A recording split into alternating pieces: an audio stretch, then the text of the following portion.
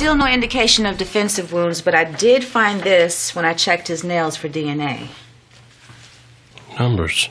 723598. He wrote it in pen, I'd say 4 or 5 days ago, but that's not why I called you. Look at this. Look at what? It's subtle. So subtle I almost missed it. But I think it explains why his shirt was ripped open.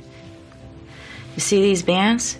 Yeah. It's adhesive residue. In fact, there's a residue pattern from his belly to his chest. Adhesive? Mm-hmm. Looking at the pattern, I say your Wall Street wolf was wearing a wire. A wire? Yes, sir. We believe our killer removed it from the victim's body after shooting him.